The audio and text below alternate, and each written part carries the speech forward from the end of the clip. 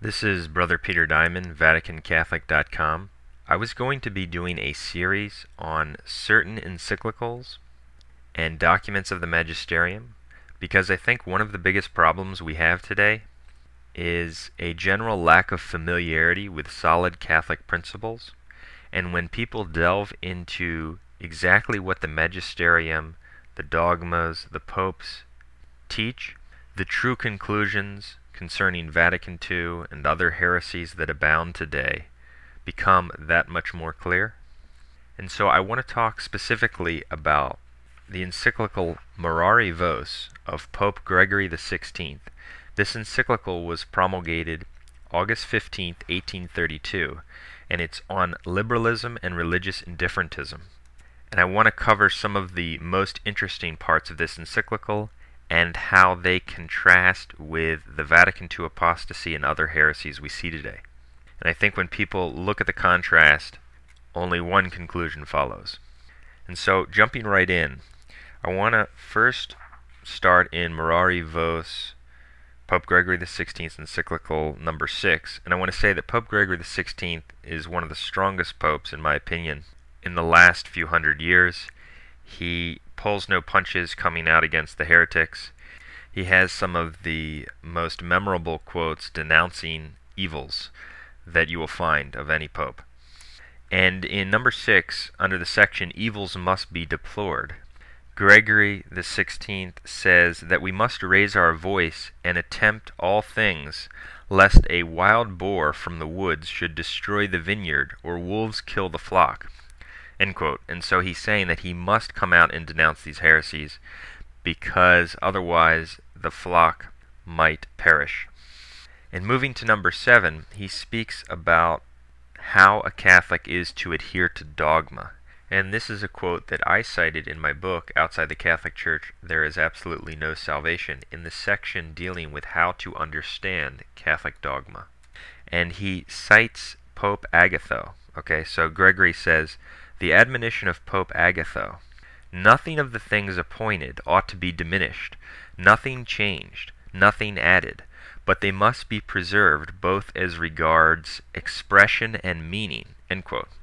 That's very interesting because he's saying that the very expression of Catholic doctrine, is critical. Just like Vatican I said, we must believe dogma as it is once declared. It's not a development. We don't understand dogmatic pronouncements by fallible sources. We understand other things by the expressions of the dogmatic pronouncement. And another translation would say, they must be preserved both as regards word and meaning. So the actual declarations of the words of the dogma are critical. That destroys modernistic novelties. I won't be able to cover every interesting quote in this encyclical, but I will move as fast as I can.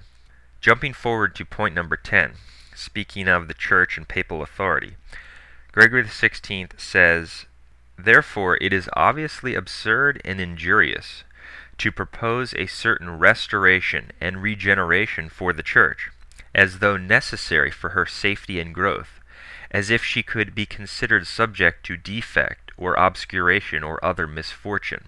End quote. And he says this right after speaking about how the Church is inspired by the Holy Spirit. And so he's denouncing the false idea that the Church needs a restoration or a regeneration. And this is actually an error of expression that many traditionalists use. They say we need the restoration of the Church. That's actually not correct, as we see here. The Church doesn't need to be restored because as long as it exists, even if it's reduced to a remnant, it doesn't require restoration. The concept of a restoration of the Church itself implies that the Church has an inherent defect. And this is also interesting because we see it contrasted with the heretical teaching of Vatican II. In Unitatis Redentio number 6, Vatican II's heretical decree on ecumenism, it says this, Christ summons the Church to continual reformation, of which it is always in need, insofar as it is an institution of human beings here on earth. End quote. And so it says the Church constantly needs reformation.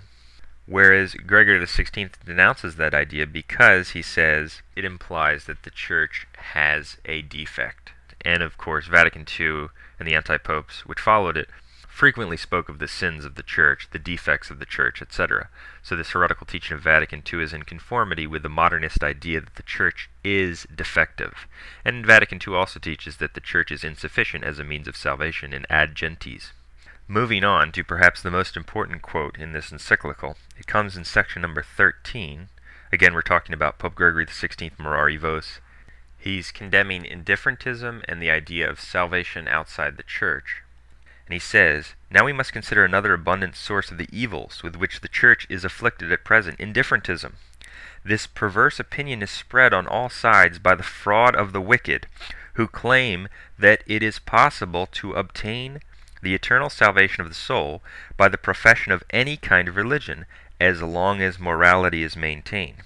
Surely in so clear a matter you will drive this deadly error far from the people committed to your care, with the admonition of the Apostle that there is one God, one faith, one baptism. May those fear who contrive the notion that the safe harbor of salvation is open to persons of any religion whatever. They should consider the testimony of Christ himself, that those who are not with Christ are against him, and that they disperse unhappily who do not gather with him. Therefore, without a doubt, they will perish forever, unless they hold the Catholic faith whole and inviolate." End quote. Now, there's some very interesting things to discuss here. He condemns the idea that souls can be saved in any kind of religion as long as morality is maintained. At first reading, someone may say, well, that's just condemning the idea that everyone is saved, a universalism, so to speak. No, it's not, because he goes on to affirm that you must hold without a doubt that whoever does not have the Catholic faith will perish. And he also says that those who do not gather with Christ will be dispersed unhappily or be lost. And so it's not just for those who reject him, as the modernists say, but if you are not incorporated into Christ and his church, you are lost.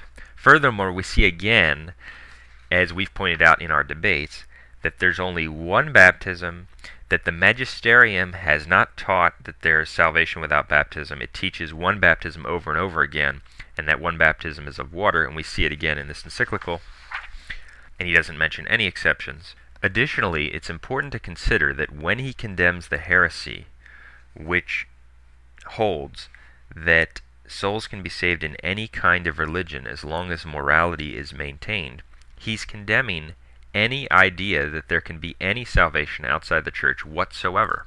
Here's why. If someone, for instance, believes that a few Muslims can be saved, well, obviously that person cannot logically limit the possibility of salvation without the Catholic faith to those Muslims. He would have to admit that if a few Muslims can be saved, well, then a few Buddhists might be able to be saved, or a few Jews, okay?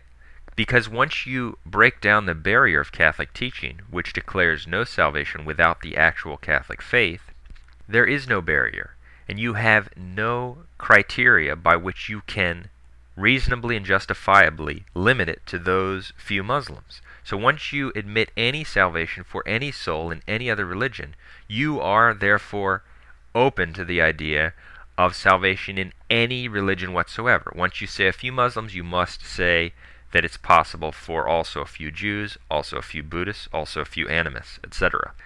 And that is precisely the wicked heresy, and Gregory XVI calls it wicked, and he calls the people who spread it wicked. That is the wicked heresy held by almost everyone who believes in baptism of desire today. And actually everyone, because even those who don't believe that support people who do. This papal teaching, of course, also contradicts Vatican II and the teaching of the Vatican II anti-popes. For instance, in his encyclical Redemptoris Missio, 1990, Antipope John Paul II teaches that false religions are, quote, spiritual riches through which God makes himself present to other people. And he also says in the encyclical in number 10 that, quote, the universality of salvation means that it is granted not only to those who explicitly believe in Christ and have entered the church, end quote. That is directly contrary to what we just quoted from Mirari Vos. Now, moving on, in the same paragraph, he continues, and again, this is paragraph 13 of Pope Gregory XVI's Mirari Vos, August 15th, 1832. And he's speaking of subjection to the See of Peter, and he says, quote, a schismatic flatters himself falsely if he asserts that he too has been washed in the waters of regeneration. Indeed, Augustine would reply to such a man, "The branch has the same form when it has been cut off from the vine, but of what profit for it is the form if it does not live from the root?" End quote. And so he's confirming again that the schismatics are outside the church, and that they flatter themselves if they assert that they have been washed in the waters of regeneration. This is interesting because one heretic who recently backed out of a debate we were going to do with him tried to refute some of the things we are saying by saying, well, schismatics and heretics have valid baptisms. He was referring to Protestants and Eastern, quote, Orthodox. He didn't call them heretics and schismatics. And he says, well, their valid baptisms give them some kind of union or standing in the church. He was saying this to try to justify Vatican II's heresy. And that, of course, is again directly contrary to what we read here.